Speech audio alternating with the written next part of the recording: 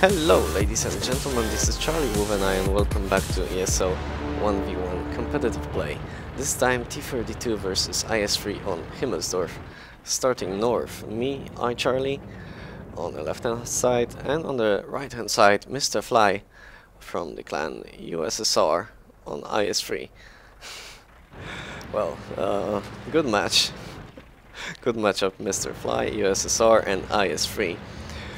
So, as you can see, we are waiting for the first spots. Starting north, it's a little bit better position for me, I believe, because you can camp a little bit in the beginning on E5, F5.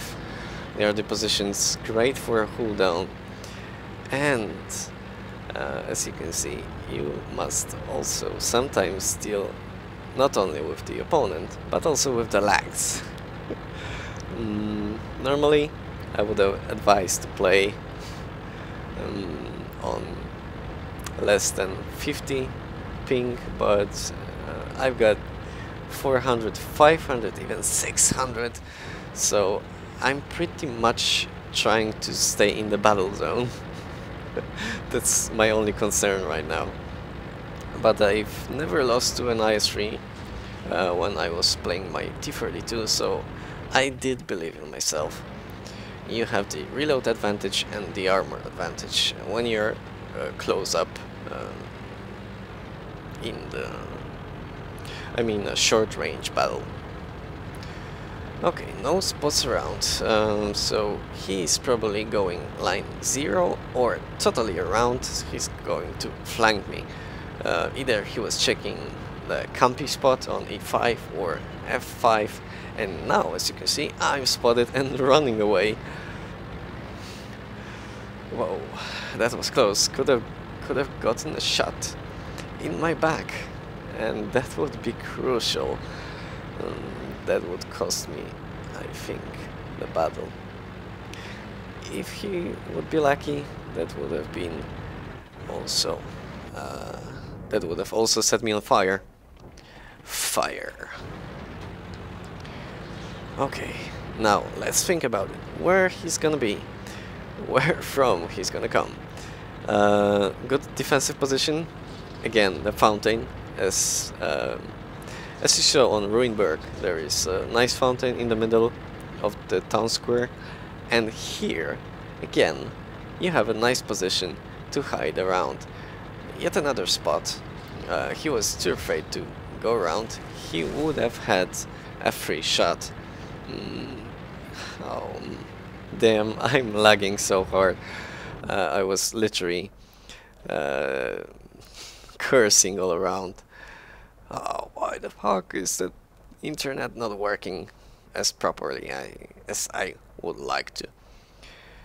Okay, I thought he was going this way because, yeah, I kind of spotted him right there. But no, 700 ping, yeah, that's great. Probably not. Could have gone a little bit back. And yes, I'm doing it right now. Waiting for him to come. I just don't want to go first when I'm so laggy, and sometimes I am, especially playing on Friday nights.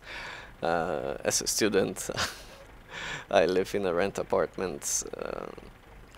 I don't know, how do you call it, where other students also live. So, as you can imagine, on Friday nights, parties flowing around.